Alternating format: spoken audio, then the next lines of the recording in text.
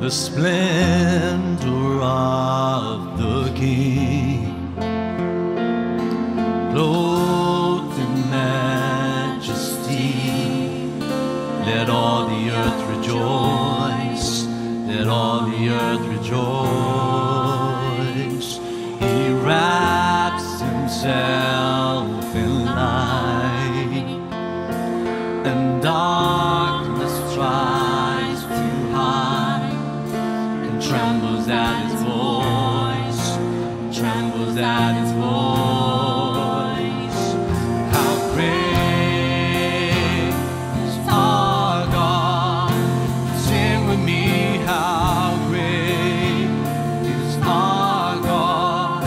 All will see how great is our God.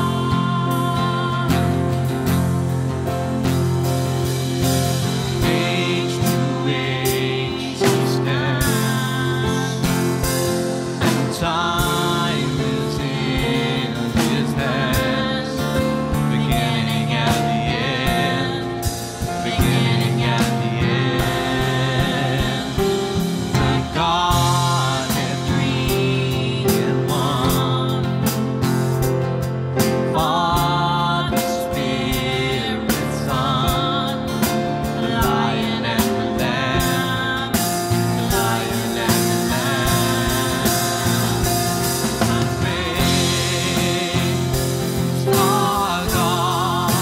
Sing with me, how great is our God!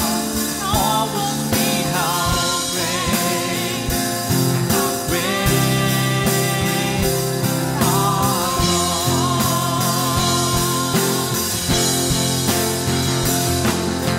Name above all names, you are worthy of all praise. And my heart will sing, how great is our God. How great is our God! Sing with me, how great is our God! All will see how great is our God. Well, good morning and welcome to St. Paul's. It's so good to see you this morning. My name's Tamlin and I'm part of the team here. Hi, and my name's Alison. I'd like to welcome you this morning. And this morning, as you may or may not be aware, is Palm Sunday. I'd just like to start the service with a few verses. So the next day, the huge crowd that had arrived for the feast heard that Jesus was entering Jerusalem. And they broke off palm branches and went out to meet him. And they cheered, "Hosanna! Blessed is he who comes in God's name. Yes, the King of Israel." And Jesus got a young donkey and he rode it, just as the scriptures had said.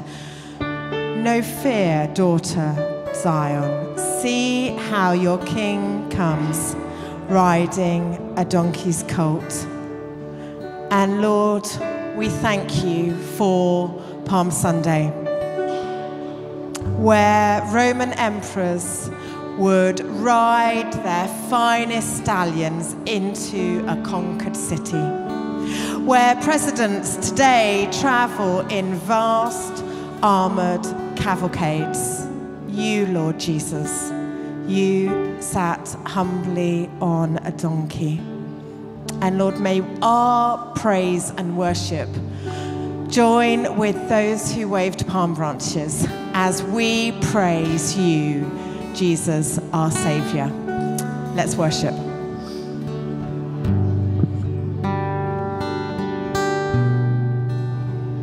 At your name, the mountains shake and crumble. At your name, the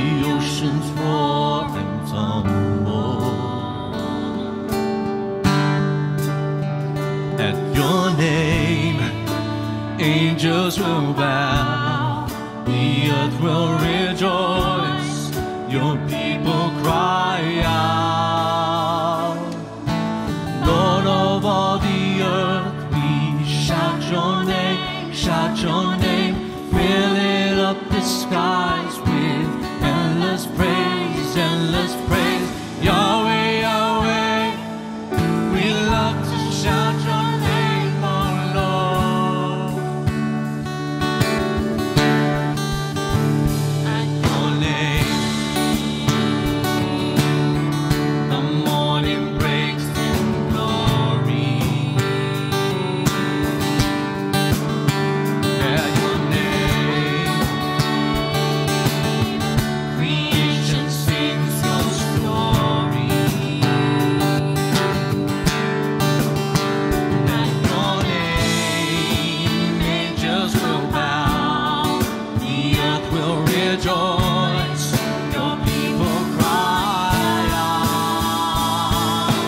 Lord of all the earth, we shout your name, filling up the skies with endless praise, Yahweh, Yahweh, we love to shout your name, oh Lord. There is no one like our God, we will praise you,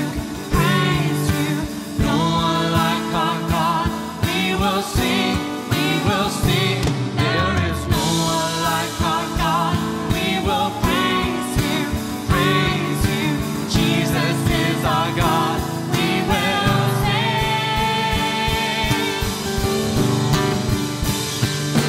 Lord of all the earth, we shout your name, filling up the skies with endless praise, Yahweh, Yahweh, we love to shout your name, oh Lord. Lord of all the earth, we shout your name, filling up the skies with endless praise, Yahweh, Yahweh, we love to shout your name, oh Lord.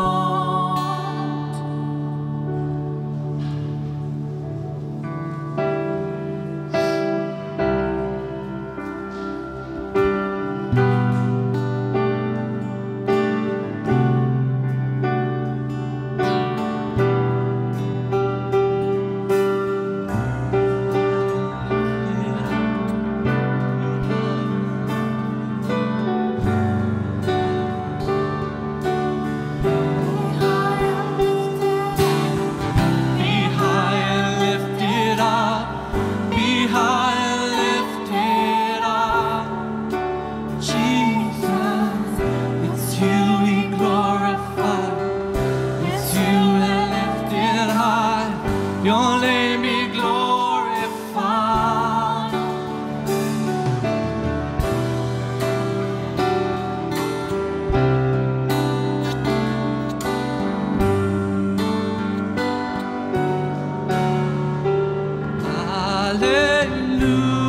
Hallelujah, hallelujah,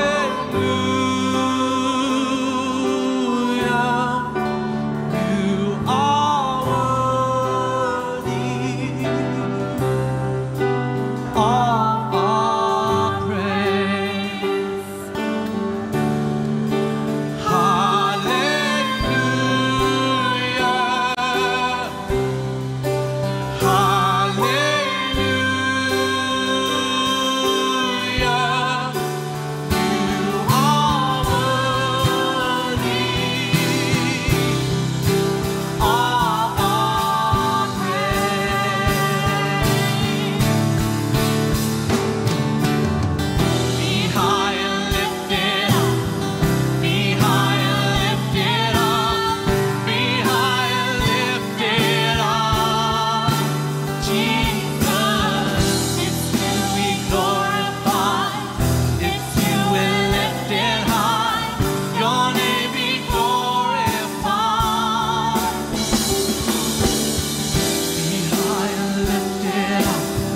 Be high and lifted lifted up, be high and lifted up.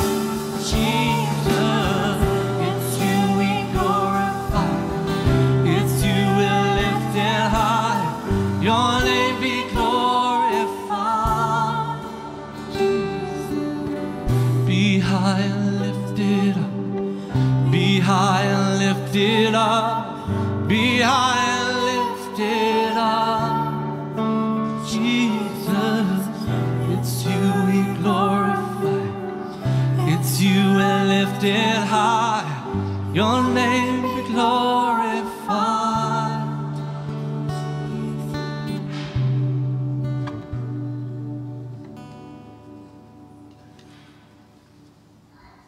Morning, everyone.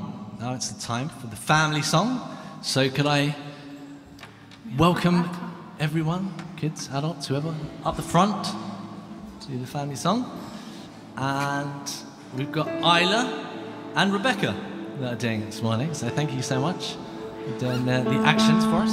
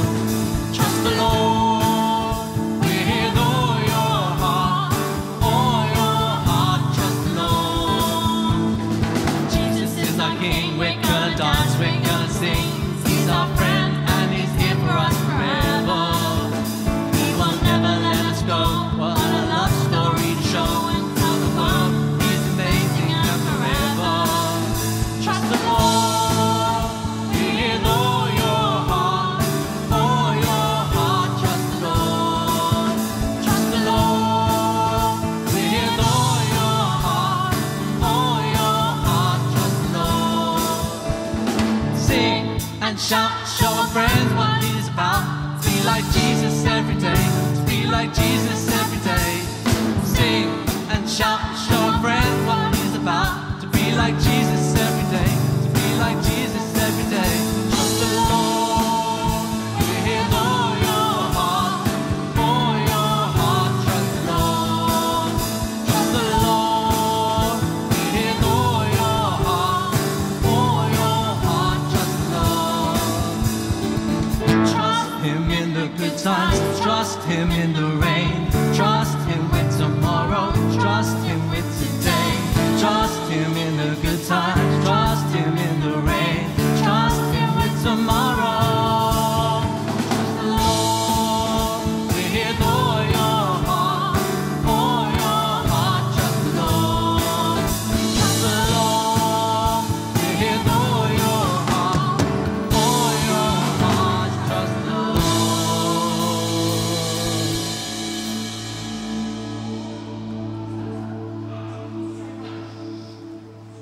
When we can worship together.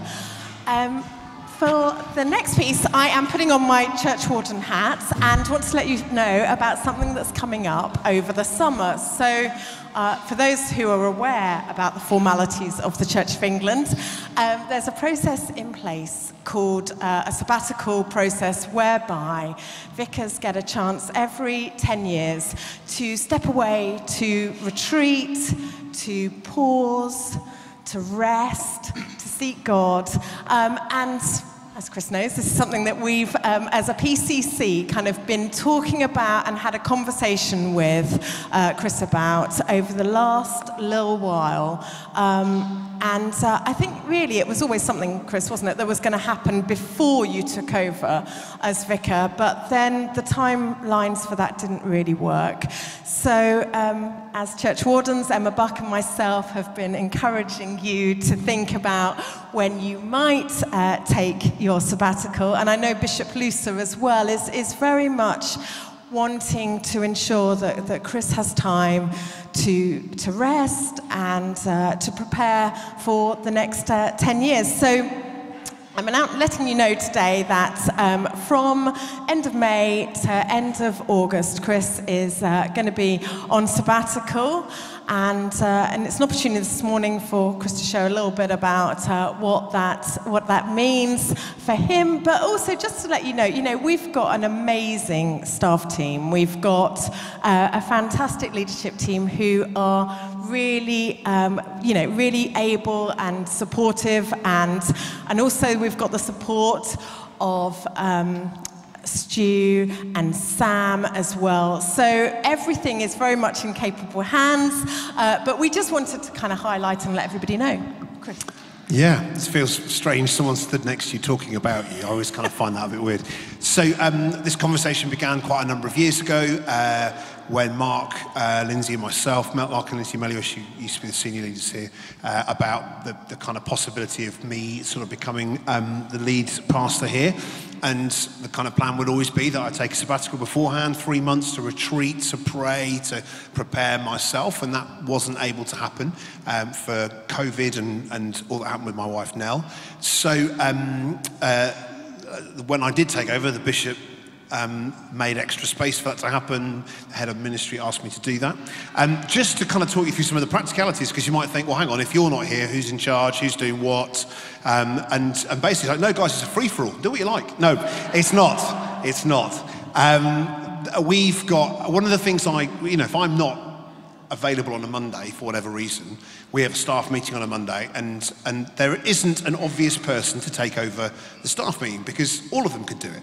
We've got this amazingly competent team of people on our staff who, so just in terms of how it's going to work, so our Sunday services, we've got amazing preachers, leaders, people within St. Paul's and on the staff team, but not most of the preachers and teachers and leaders. And I counted up, I think it was 16 yesterday, of people who can preach at St. Paul's and have done recently. Who can do that. So we're in really capable hands with Sundays. In terms of sort of like, what about pastoral stuff? What about our contact with the staff? So Karen Kosh, who is not just the children's pastor. She does, children's work is one of the most important things we do at St. Paul's, but she does loads around that. She's going to sort of run a bit of a point role within the staff team, but alongside others. It's not just going to be about her. Alison and Emma Buck, who are our church wardens, are going to be at our staff meetings regularly, so they're going to be kind of making sure things are going well. If something happens, there's an emergency or something kind of needs my attention, as it were, then that will come through Alison and Emma. And if I need to come back and do some bits, then that's absolutely fine. I won't be able to go and travel and do other things. I've got Lily at home. She's finishing year 6, going into year 7. And so I'll be doing the school run. She'll be coming to St. Paul's here. And I'll be doing some other stuff at that time. So a couple of things I've booked in. I've got a silent retreat booked for 5 days, which I will eat. Yeah, I know exactly. Which may be the end of my sabbatical. I may go completely mad, and I've got that booked in quite early, that I just may go mad after 5 days. But that's a guided thing. I've got some other stuff, people I'm spending time with, my spiritual director I'll be seeing most weeks. I'll be taking the time to rest, because if I'm honest, the past 3 to 4 years have been exhausting.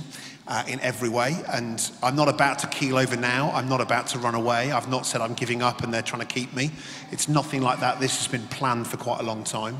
And in fact, the bishop wanted me to take some more time off, and I said, well, I think I probably just one lot would be fine. Thinking I could take like ages. I could fish for weeks. It'd be brilliant.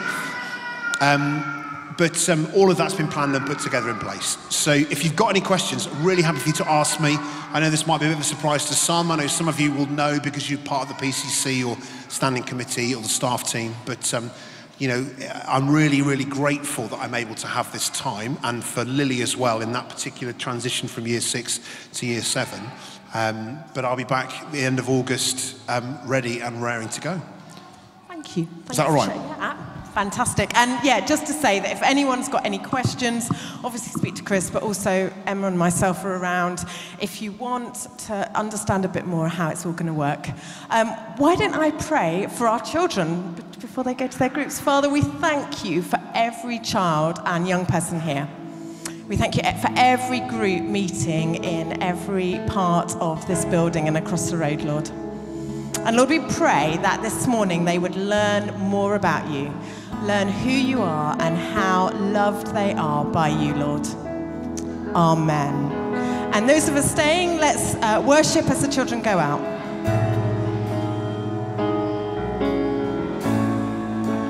Everyone needs compassion, love that's never fading. Let mercy fall on me. Everyone needs forgiveness, kindness of the Savior, the hope of nations.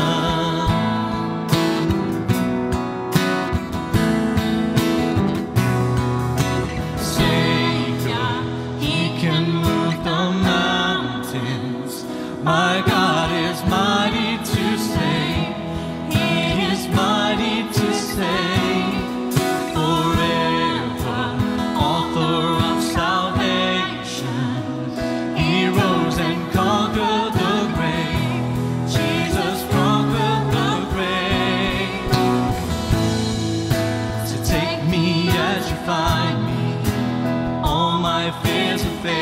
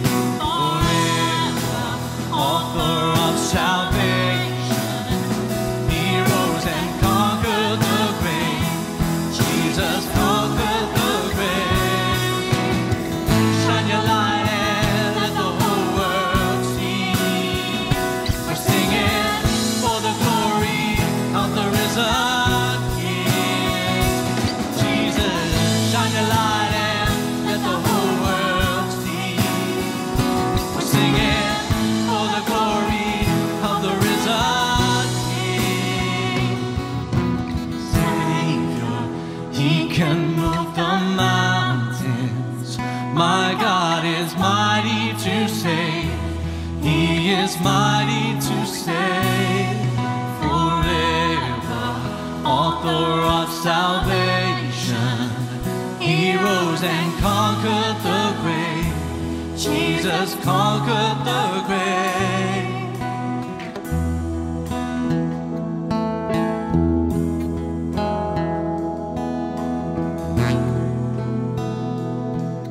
This Palm Sunday, we cry, Hosanna.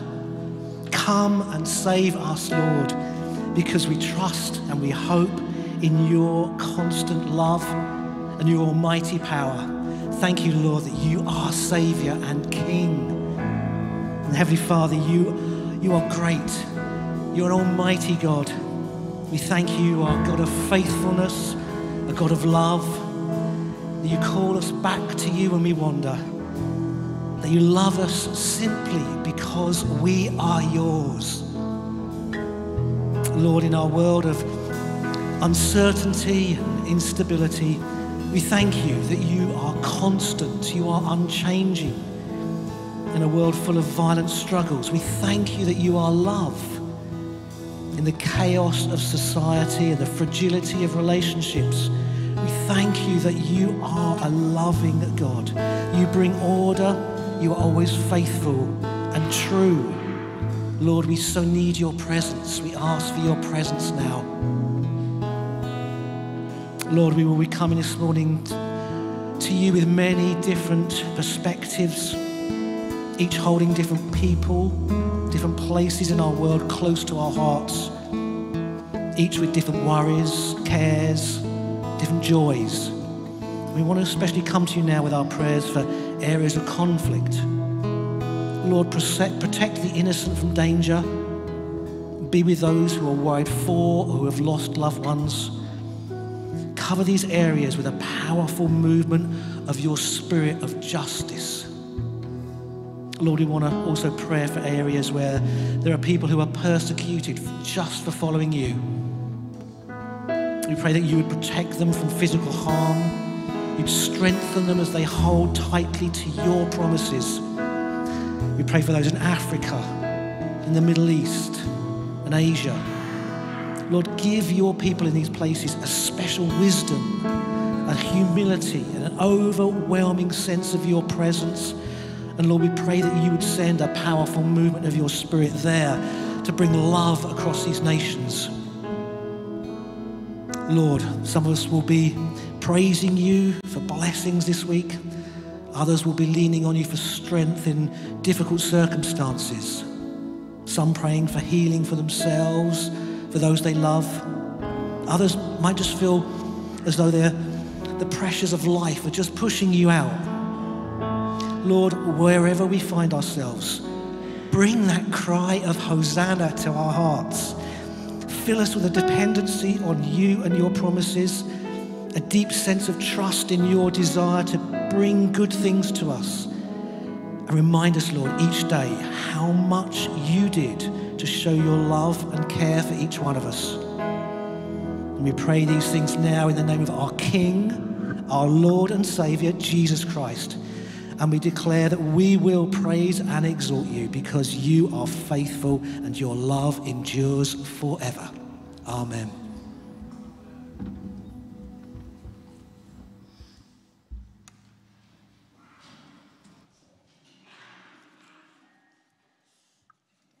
So if you've arrived since the service started, I'd like to welcome you. My name's Alison and I'm Tamlin, and it's great to see you here this morning. We just want to tell you a few things that are happening in the life of the church coming up. Firstly. So you may have noticed, or you may not have noticed, I didn't, but I guess it depends which way you arrive at church, but the scaffolding has started coming up on this side of the building in preparation for our solar panels, which is very exciting. Woo! The PCC will know how long we have been working to sort this out, and we're very excited. But in case you're just wondering, we just thought we'd let you know why the scaffolding is up. Great. So, happening tonight, we have our next New Rhine celebration, and we have Becky and Paul Harcourt coming to talk to us tonight.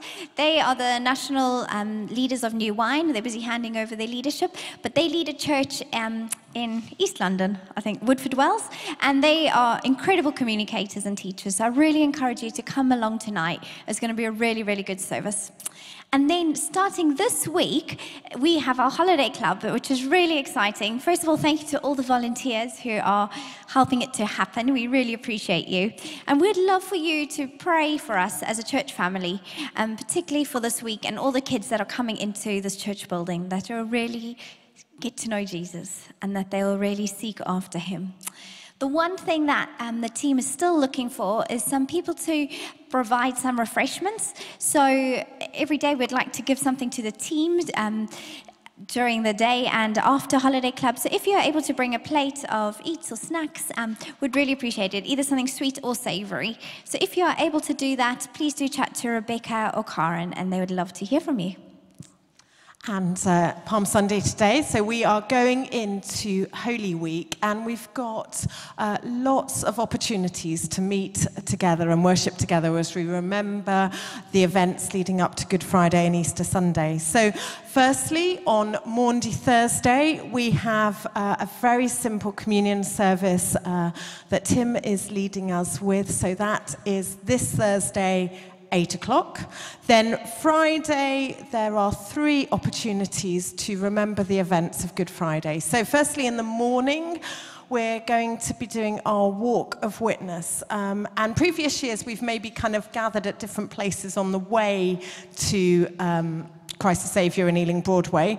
But this year, as a church family, we are gathering here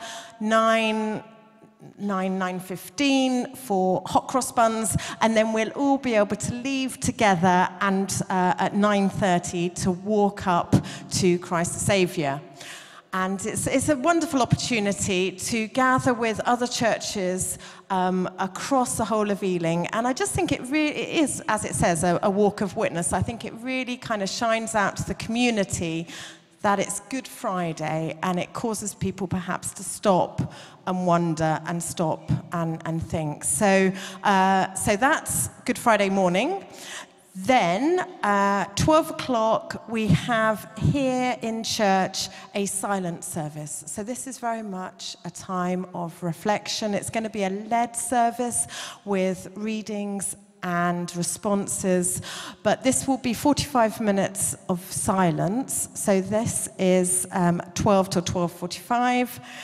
And then there'll be more hot cross buns if you didn't fill up with them earlier and you want a chance for more hot cross buns, 12:45 for hot cross buns. And then at 1 o'clock, we have a worship together service here. So that's for the whole church family to come to again remember the events of Good Friday. And then Easter Sunday, we are all here for worship together at 9:15 or 11. And then in the evening, we've got a very special baptism service. So many opportunities to come and celebrate Easter as a church family. Sounds great. And if you haven't bought your Easter eggs yet, we are selling some.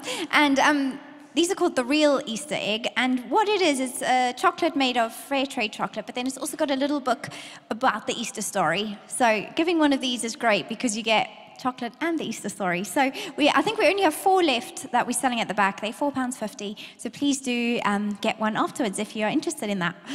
And then the last thing I'm going to do is we're going to read Bands of Marriage. Are Sue down here? There you are. So, I want to publish the Bands of Marriage between Daniel Edward Gowatsky and Susan Barbara George of the parish of St. Mary's, Ealing, and on the electoral roll of St. Paul's Church, Ealing. This is the first time of asking. If anyone knows any reason why this couple should not marry, then they are to declare it now. Okay, we'd love to pray for you. So, Lord, we just thank you so much for Dan and Sue, and we just pray your real blessing over them as they lead up to getting married. Lord, we thank you that marriage is such a gift from you. So, Lord, we just pray that they'll know your spirit with them as they journey up and lead up to this wedding day. Amen. Wonderful. And now I'm going to Belle's going to come and read for us.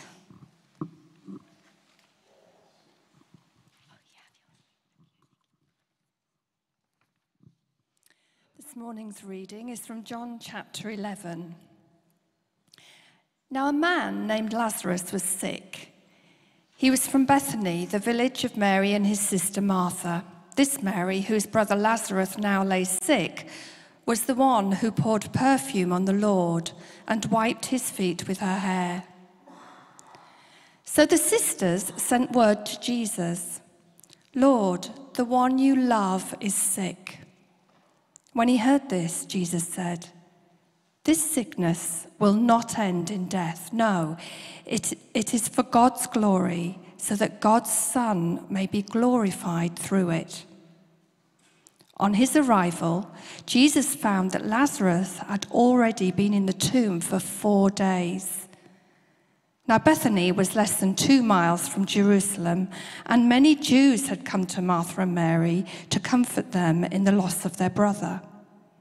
When Martha heard that Jesus was coming, she went out to meet him, but Mary stayed at home. "Lord," Martha said to Jesus, "if you'd been here, my brother would not have died. But I know that even now God will give you whatever you ask." Jesus said to her, "Your brother will rise again." Martha answered, "I know he will rise again in the resurrection on the last day." Jesus said to her, "I am the resurrection and the life. The one who believes in me will live, even though they die. And whoever lives by believing in me will never die. Do you believe this?" "Yes, Lord," she replied. "I believe that you are the Messiah, the Son of God, who is to come into the world." When Mary reached the place where Jesus was and saw him, she fell at his feet and said, "Lord, if you'd been here, my brother would not have died." When Jesus saw her weeping, and the Jews who had come along with her also weeping, He was deeply moved in spirit and troubled. "Where have you laid him?" he asked. "Come and see, Lord," they replied. Jesus wept. Then the Jews said, "See how he loved him." But several of them said, "Could not he who opened the eyes of a blind man have kept this man from dying?" Jesus, once more deeply moved, came to the tomb. It was a cave with a stone laid across the entrance. "Take away the stone," he said. "But Lord," said Martha, the sister of the dead man, "by this time there is a bad odor, for he has been there for 4 days." Then Jesus said, "Did I not tell you that if you believe, you will see the glory of God?"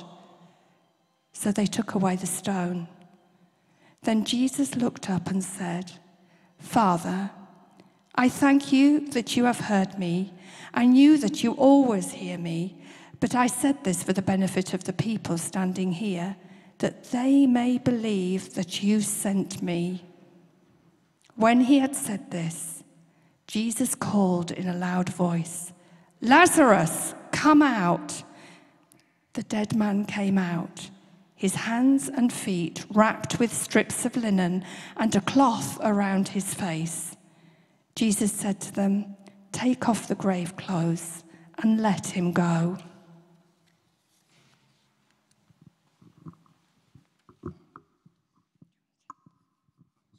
Thanks, Val. Let's pray together, shall we? Father, thank you for this week as we begin that journey to the cross and through to the resurrection. Lord, lead us this week into Jerusalem. Help us to listen in on what you're saying. Lord, once again, help us to see with fresh eyes the events of this week and the eternal significance that they have. And above all else, help us to keep our eyes fixed upon Jesus. And we pray it in his name. Amen. Amen. I have to say, this week for me is the best and most important week of the year. If I'm honest, Christmas has nothing on this week. Now, I can say this now the children aren't here, but for me, just nothing compares with the amazing and wonderful journey that we go on this week to Easter Sunday or Resurrection Sunday. It's such an important week. I can't emphasize it enough for us. If you're here as a Christian, you've been a Christian for forever, this is the week. If you, as it were, wouldn't necessarily call yourself a Christian or be religious in that, this is the week. Just stay with me for these next few minutes. We followed Jesus into Jerusalem on Palm Sunday, and even on Palm Sunday, we give out palm crosses. Now, they would not have laid down palm crosses. They would have just put palm branches down. But we know where this story's going. We know what's to come. And as we follow Jesus into Jerusalem, where we see the crowds crying, "Hosanna, blessed is he who comes in the name of the Lord." This is the Messiah. This is the King who's coming. They would have known their Old Testament, the King on the donkey from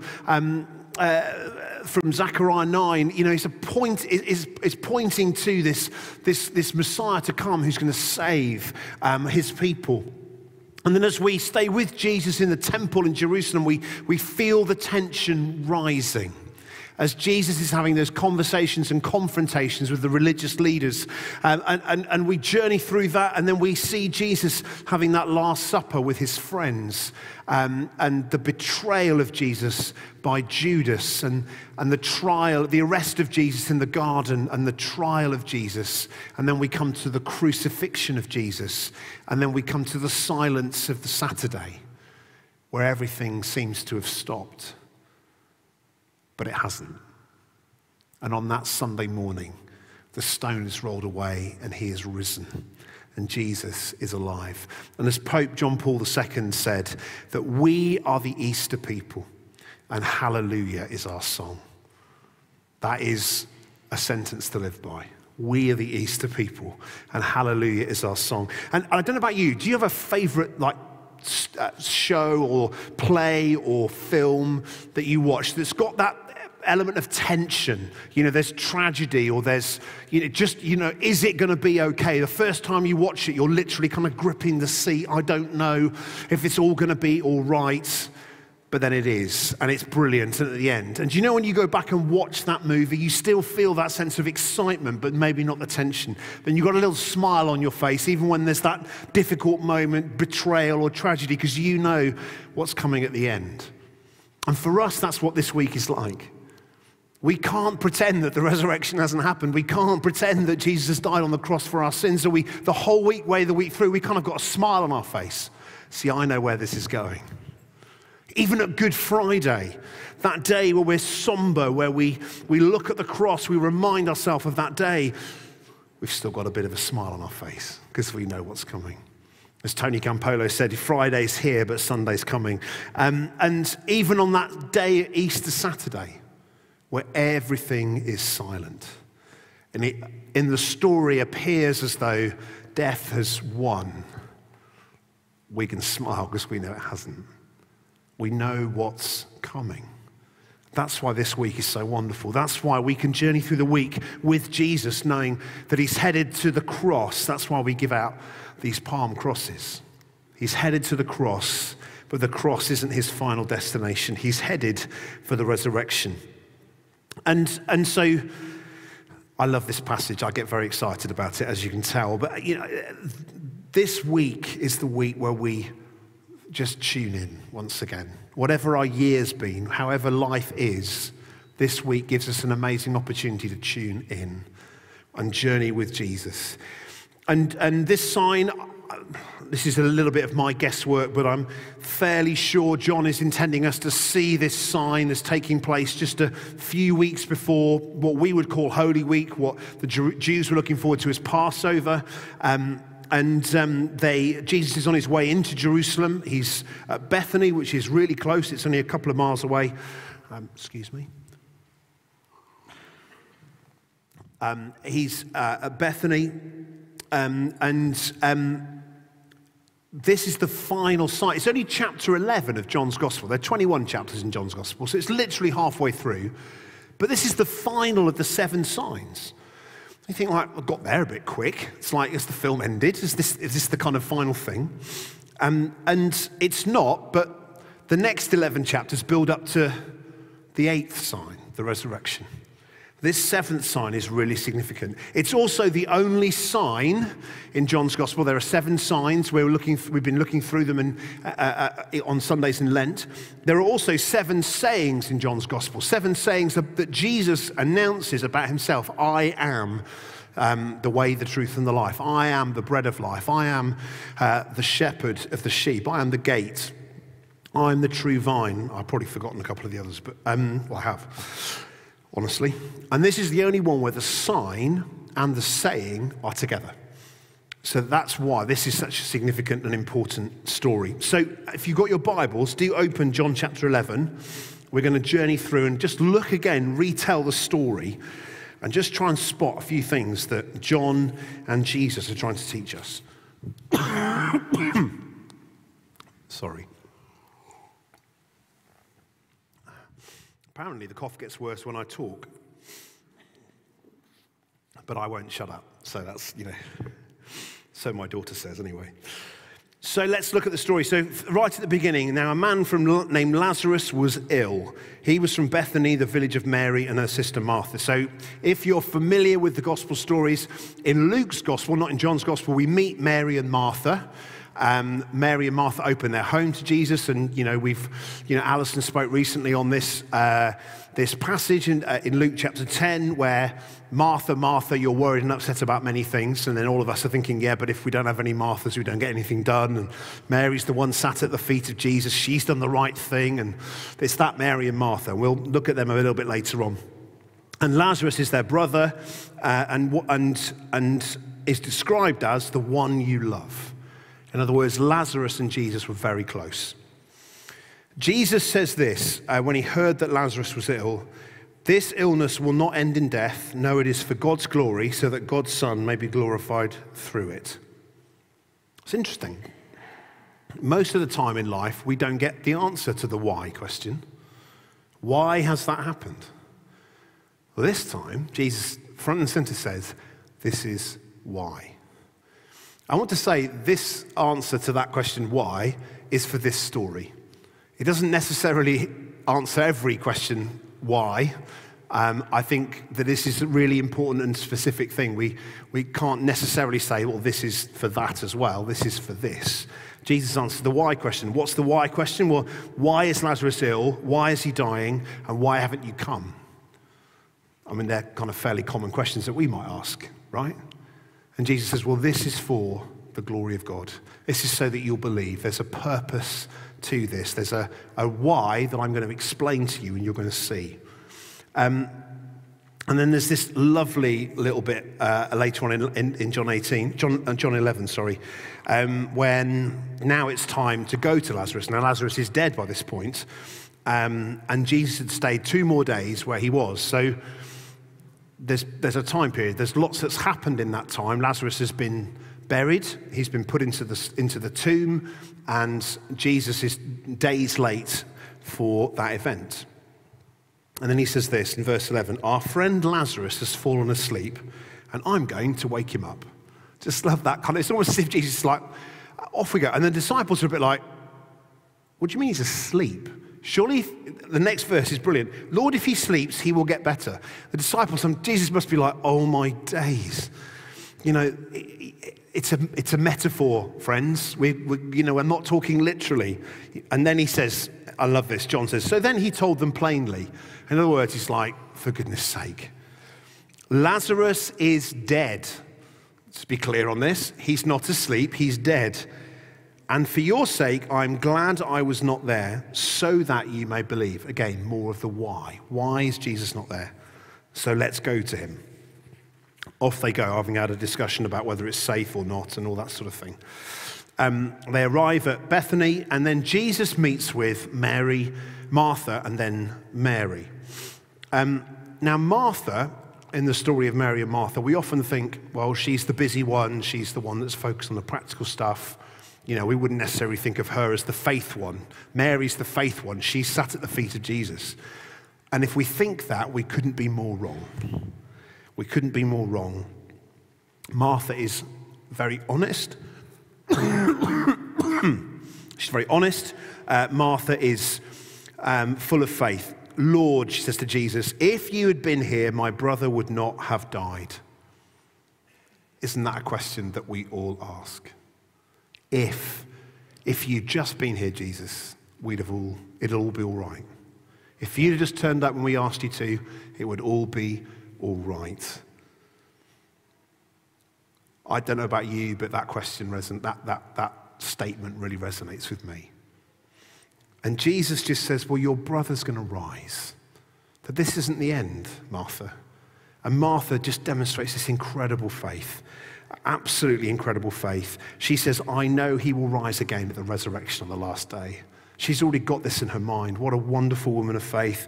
And then Jesus announces to her, I am the resurrection and the life. The one who believes in me will live even though they die. And whoever lives by believing in me will never die. Do you believe this? Now remember why John wrote this gospel. This is such an important question. John said this, that these things have been written in John chapter 21, that you, the readers, would believe that Jesus is the Christ or the Messiah, the Son of God, and that by believing you will have life in his name. Martha's response, I believe that you are the Messiah, the Son of God, who is to come into the world. It's like she gives the answer that John is looking for.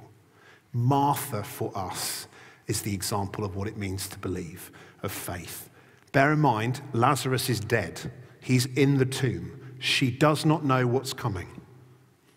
But this is my faith. In the hardest, darkest of moments, my brother has died, but I hold to you and to your words, Jesus.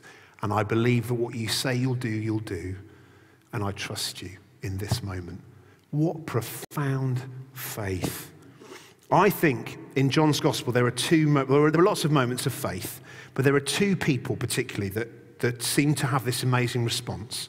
The first is Martha, and the second is Thomas. Thomas, who we know as Doubting Thomas, which is grossly unfair on poor Thomas. He's just simply the one who asks the obvious question. I mean, you're all believing because you've seen him. I haven't seen him yet. So when I've seen him and touched his wounds, fair enough. I don't think that's doubt. I think that's just rational, honest thinking. But that doesn't really kind of, rational, honest thinking Thomas doesn't really kind of have the same ring to it as doubting Thomas. Just make it a plea for Thomas right there. But these two, so you've got the doubter and the woman. I mean, pardon me being blunt. The doubter and the woman, these are the two people in John's gospel, neither of whom are the best witnesses. If you were kind of, in a trial and you were putting someone up, you wouldn't put the doubter and the woman. You'd put two respectable religious leaders and that sort of thing. And John's like, I don't care. Martha's statement of faith is profound. Thomas's declaration of faith is profound because they've seen Jesus. They believe in him. They trust him.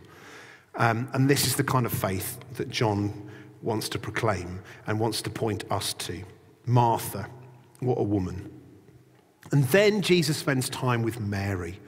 Now, Martha greets Jesus at the home because that's what she does. She's the head of the house, as it were. Where's Mary? Mary is headed to the tomb. And Jesus kind of seems to beat her there, gets to the tomb before Mary arrives, and he's already at the tomb. And this is profound here. Martha's faith, Mary has deep faith as well. And when Mary reached the place where Jesus was and saw him, she fell at his feet and said, just as Martha said, Lord, if you'd been here, my brother wouldn't have died. There's something common to the human condition when it comes to suffering, is if only God would fix it. If only God would do it. If only you'd been there, it would have made it all different.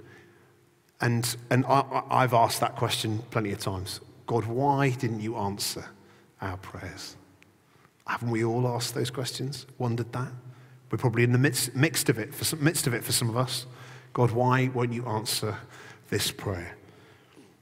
And Jesus, again, doesn't sort of answer Mary's question here. It just says this: he saw Mary weeping and the Jews who had come along with her, those who were companions to her, who were weeping with her. And he was deeply moved in spirit and troubled. Now, I can't quite remember the Greek word for this, but it basically means he was moved in the bowels. It's like the deepest part of who we are. Jesus is moved. It's not like he shed the kind of obligatory tear. He looked emotional. He is moved from the deepest part of who he is. And it says it twice. That's how important John says this is. Jesus, in verse 38, Jesus once more deeply moved. It's like wave after wave. Jesus feels the grief that Mary feels. Jesus feels the sadness that Mary feels. But Jesus knows he's going to raise Lazarus from the dead. Bear that in mind. And so why does Jesus weep? They think he's weeping because he's lost Lazarus. He's not. He's weeping because we have a God who weeps with those who weep. We have a God who grieves with those who grieve. Where do we find God in our suffering? Well, we find him at the tomb with us. We find him at the bedside with us. We find him at our deepest, profoundest place of trauma. God is there. And sometimes you think, well, but there must be exceptions to that. What about?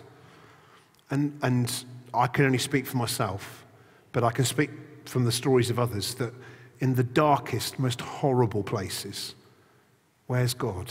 Jesus is weeping with us when we weep.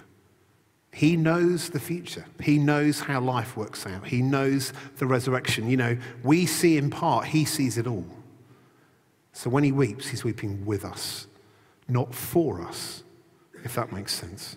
I find that so profound, profoundly helpful, profoundly comforting, that Jesus, God himself, is moved with us. And then comes the moment when the stone is rolled away. And this is just so fun. But Lord, said Martha, this is Martha, by this time there is a bad odor, for he has been there 4 days. The King James Version puts it much better. He stinketh. I love that. He stinketh.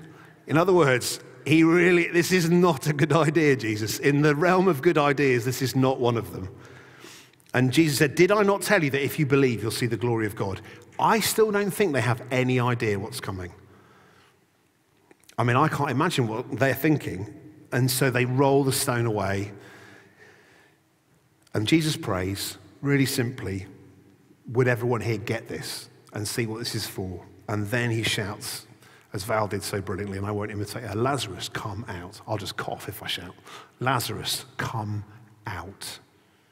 And then this kind of man walks out with the grave clothes wrapped round, and everyone's thinking, we are in an episode of The Waking Dead. It's sort of, what's this? He's wrapped in stinky, dirty grave clothes. And out he comes. What an incredible picture. And then Jesus simply goes, get those clothes off him, let him go. Like, we're done now. I was thinking, what? It's like the most remarkable thing ever, but it's not for Jesus. This is what's so profound. Is, do you know that each day, one day, it's going to be a knock at my tomb. And Jesus is going to say, Chris, out you come. It's going to be a knock at your tomb. And he's going to say, Jesus is going to say, out you come. Because we believe in resurrection. And heaven is not a place we go to when we die. We go to be with Jesus, wherever that might be. But one day we don't stay there. We're just as he rose from the dead, so we will rise from the dead. That's what the New Testament talks about. Paul talks about, well, some of you Christians have fallen asleep, and one day you're going to wake up. Because that's what death is to a Christian. So we just close our eyes, we fall asleep, and then one day we're going to knock on the tomb. Chris, out you come.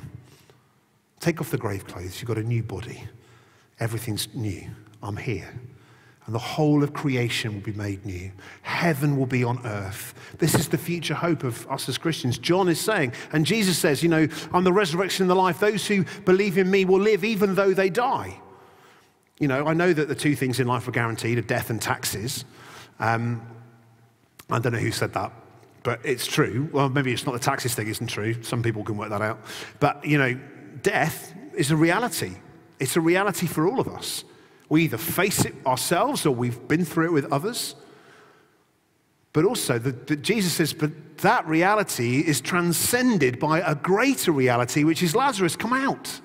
An end to death, to suffering, to sickness. Every tear caught and wiped away from our eyes. That's the future hope of the kingdom that we have. Lazarus, come out. Chris, come out. What a profound hope we have in Christ. If we die in him, we'll rise with him. When we baptize, we've got 4 baptisms next week. I'm so excited. It's like the best service ever. Easter Day and baptisms, my kind of sugar level and excitement level goes off the scale at that service. I won't let any of the team near any of it. It's all me. I love doing them.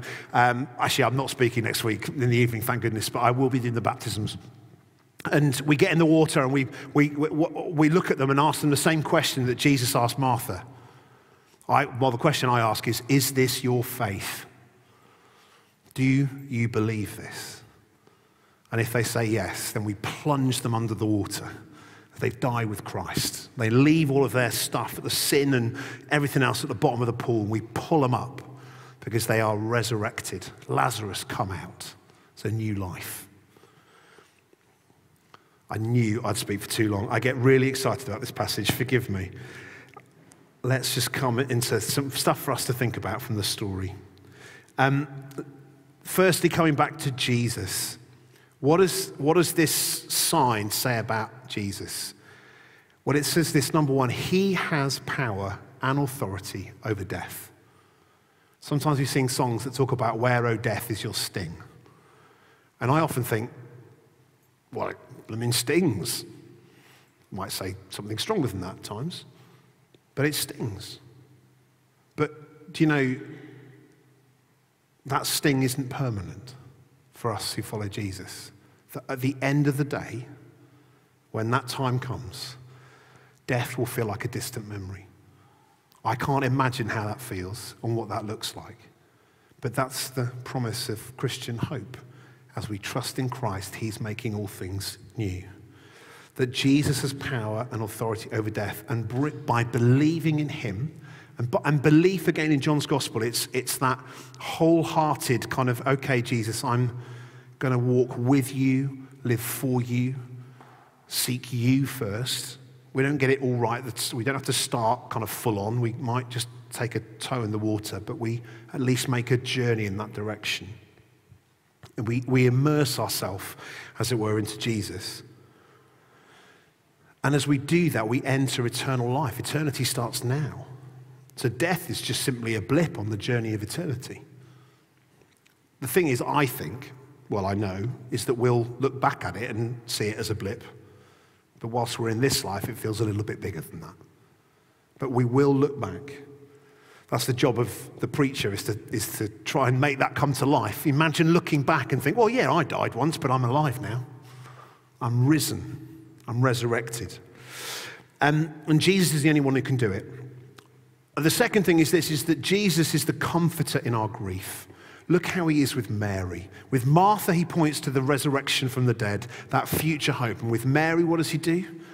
He's moved from the stomach, the deepest part of himself, and he weeps with her.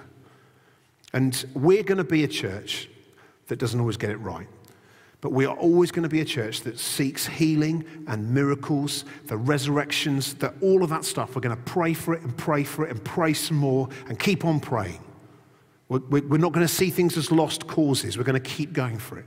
But if we only do that and we don't do what Jesus did, which is to get alongside those for who if only you've been here, God, if only you've been here, Jesus, why couldn't you do something? And we just sit there and weep with those who weep. That's what we're going to do, because that's the ministry of Jesus. He does both. He does both in this moment. Even though he knows that Lazarus will rise, he still comforts those who mourn. Isn't that a beautiful picture of who Jesus is? And so we'll be a people who do that, because miracles and mercy always go together. And then what about us?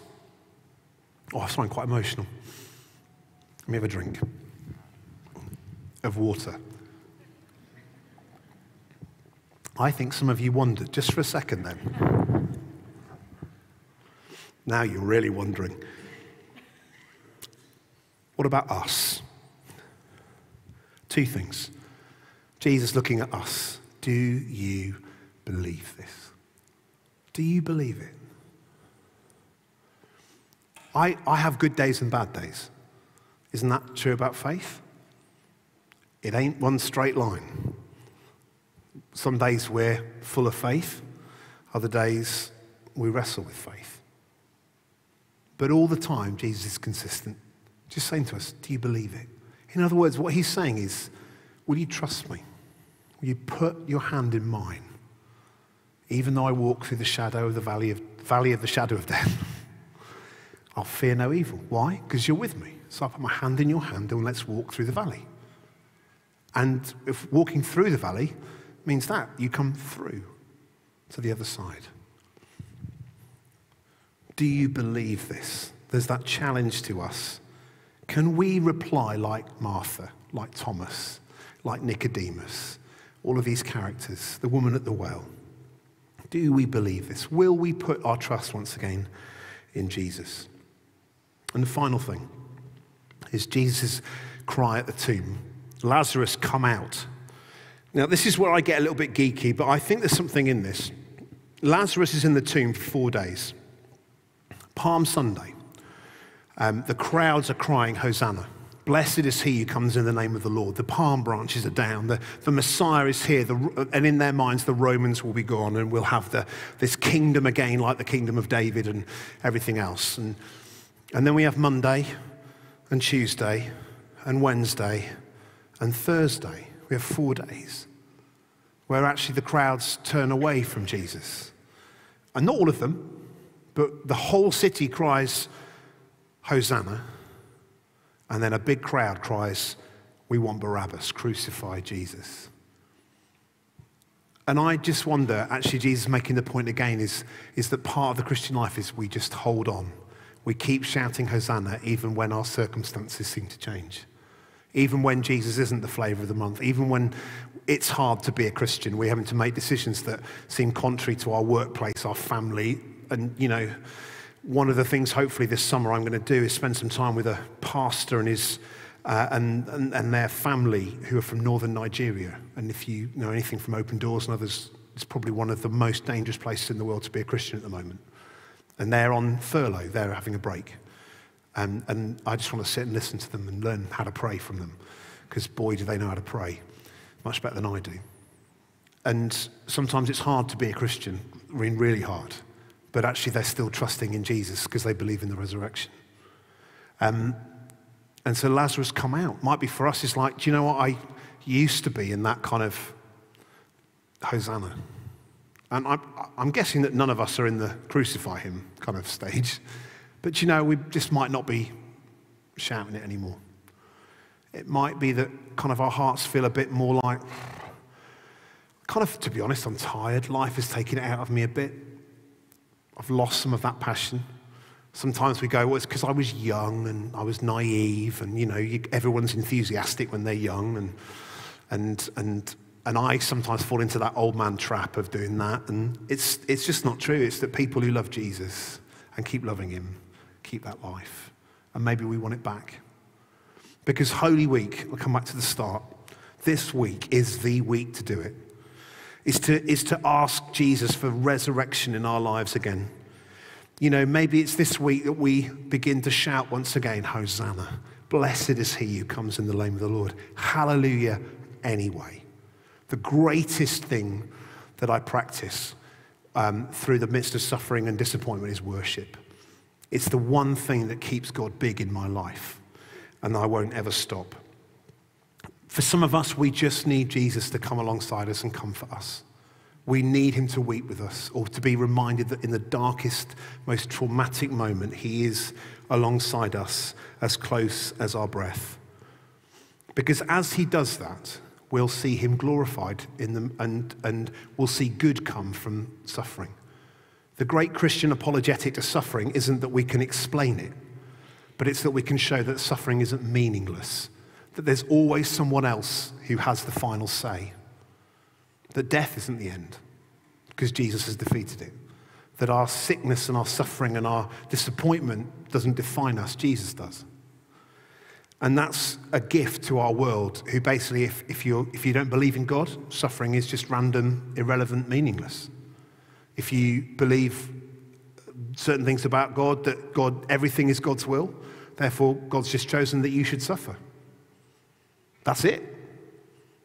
We don't believe that. We hold this tension of, we believe in a God who's all powerful and all loving, and we live in a broken world where we experience brokenness as much as anyone else. So we wrestle with where God is in the midst of it. But we're reminded God is in the midst of it. God never leaves us from that place. God walks with us in every part and will be glorified through it. That my suffering, my little bit, God can bring for good for others. And that makes suffering feel different. Hope that's all right. I've got all emotional, which I shouldn't have done, but this passage is profound as we start Holy Week. So I want to say this week, friends, carve out space to be with Jesus. We're not doing 24/7 prayer this week. It's not going to stop any of you, if you'd like to get up at 2 in the morning and pray for a couple of hours. But nor do you need to feel a compulsion to do that. But carve out some time. Come to our services. The reason we're doing them is so that we as a family can journey together. Maundy Thursday of communion. On Good Friday, we're not doing what we've done before, which is that 3-hour service at the cross. But this year, we're going to do something different where we journey to the cross in a different way. We journey to the cross with a smile on our face because we know what's coming. We invite the children to celebrate and the whole family of the church to celebrate on Good Friday because we know what's coming. And then Easter Sunday morning, we just let rip and we're going to have lots of fun celebrating Jesus. And then Easter Sunday evening will be even better because we'll have baptisms. And that's where we're going this week. Join us for all of those services. Journey with us. Carve out time to pray. I will definitely do some early mornings because I love them, where I can just sit and be still before God. Some of my most profound times with God have been in Holy Week. So I want to invite you into that this week as we do it. I'm going to come into land, and I'd love us to pray. So why don't we stand?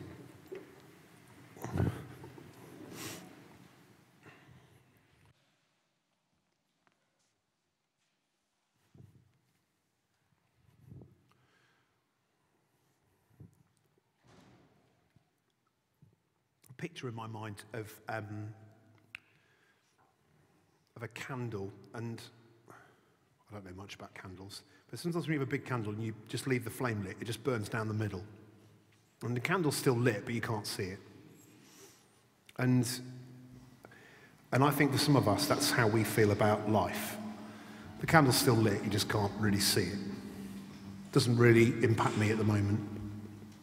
You know, marriage is hard. Parenting is difficult. Work is a struggle.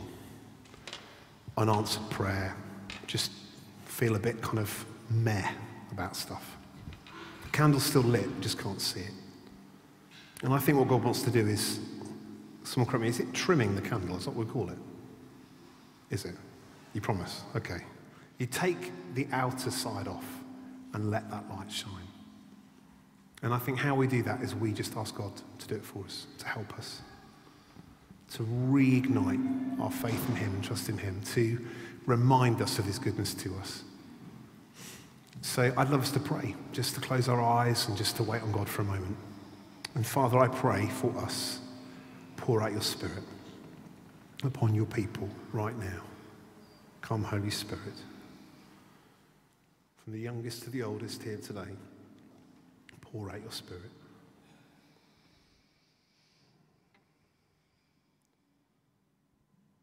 Bring life.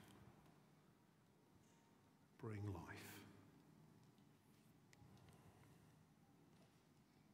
Let's just pause for a moment.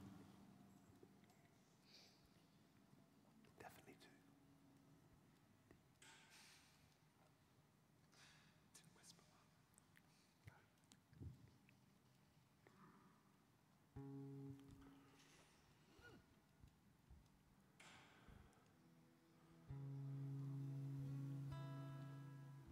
I want to just ask us a couple of things. One, do you believe this?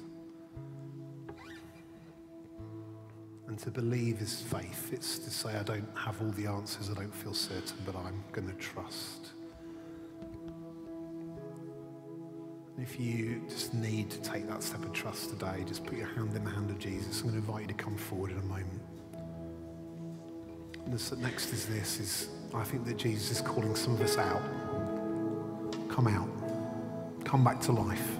Come back to life in me. Come back to life in your parenting, in your marriage, in your workplace. Come back to life. Yeah, you might have taken a beating. You might look like you've been in the grave 4 days, but come back to life. And Jesus is calling your name. He's saying, come. So if that's you, on either of those, why don't you come to the front? It could be all of us. I could be there, no problem. But come to the front now. Before we worship, we're going to pray over you. Ali, is there anything you want to say? Yeah, just I had that sense of, in the story, Jesus asked, doesn't he? He asked where the body has been laid. And the disciples say, the people say to him, Lord, come and see. And Jesus must have known where the body was laid. But actually, he wants to share our pain. He wants us to invite him into that. He wants us to invite him in. He wants us to show him, even though he knows. And I just wondered for some of us whether we might want to say, come and see, Lord. Come and meet me in my pain afresh. Yeah, so come on forward now, if that's you. Before we worship, just make your way to the front. Lovely. Don't be shy. It's Easter week, Holy Week. Easter week's the week after. It's Holy Week. We need him. He's here for us. Come if you're grieving. Come if you're hungry. Come if you're broken. Come if you've failed. Just come. Yeah, that's it. If there are folk who could come and pray and stand alongside my friends who come forward, that would be brilliant. Thank you. Come on up.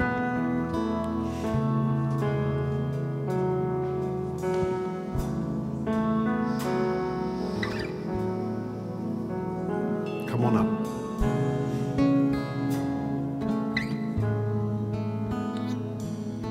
Come, Holy Spirit.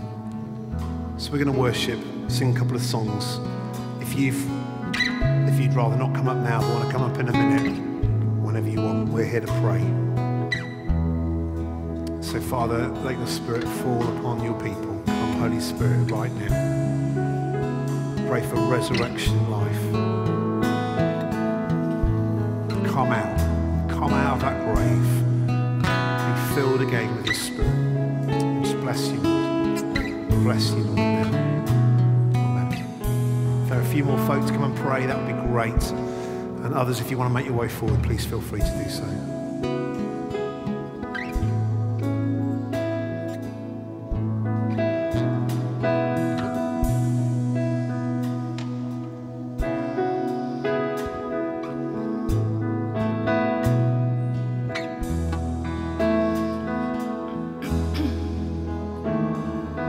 Lord, you have my heart. I will search for yours. Jesus, take my life and lead me on. Lord, you have my heart. I will search for yours. Let me be to you a sacrifice.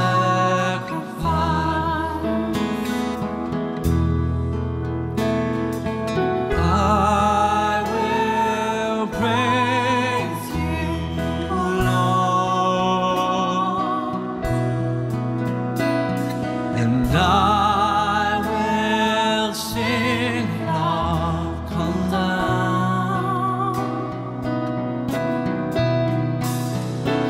As you show your face,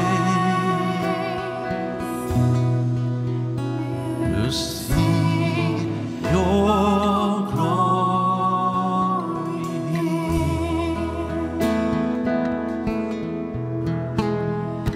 Lord, you have my heart, and I will search for yours.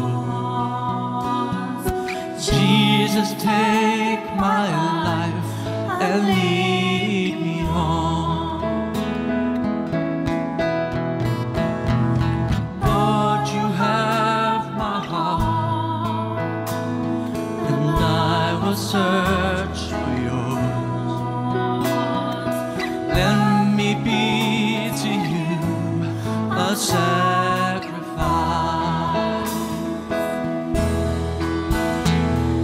And I will praise you, Lord,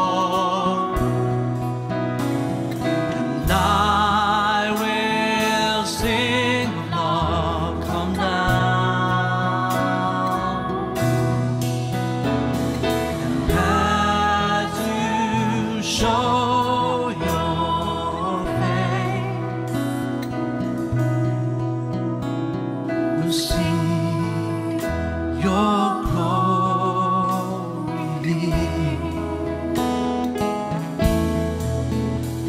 We'll see your glory.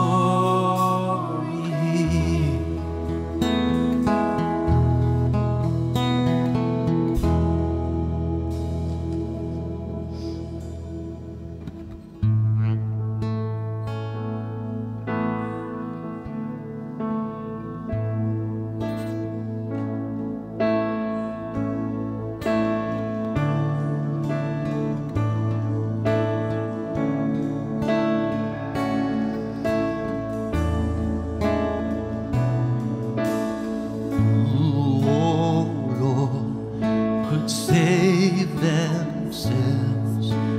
Their own soul could heal. Shame was deeper than the sea. Your grace is deep within. You alone can rescue. You alone can save. You alone can lift us from the grave.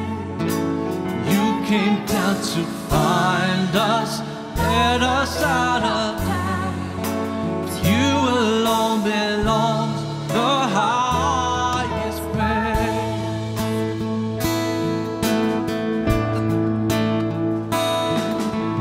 You, oh Lord, have made a way, the great divide you healed. When our hearts were far away, your love went further still. Yes, your love goes further still. You alone can rescue, you alone can save, you alone can lift us from the grave. You came down to find us, led us out of death. To you alone belongs the highest praise. We lift up our eyes to the giver of life. We lift up our eyes to the giver of life.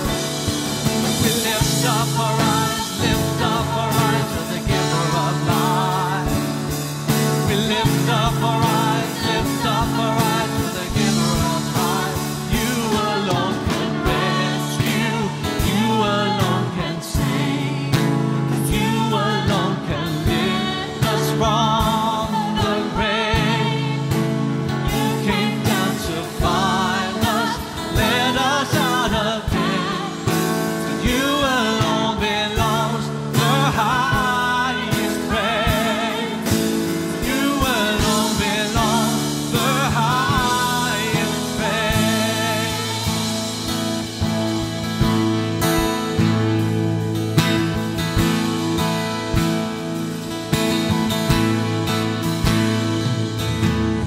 Lord, we just thank you that we can lift our eyes to you.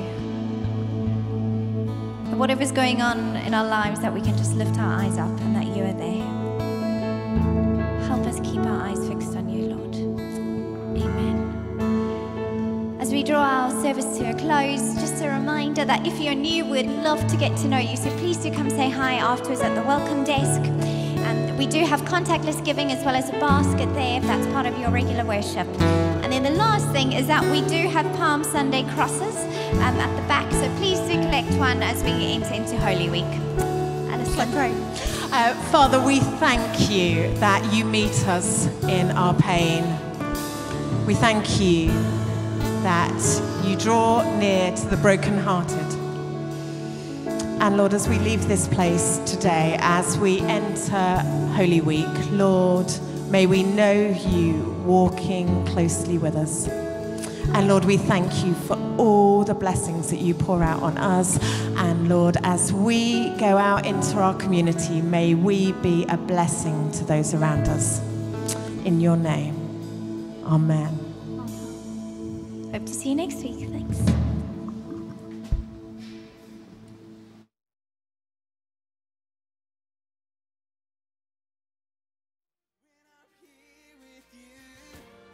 It's a new horizon, and I'm set on you. And you meet me here today with mercies that are new. Oh yeah, and my fears and doubts, they can all come true because they can't say it's a new horizon. Yeah, it's a new horizon, and I'm set on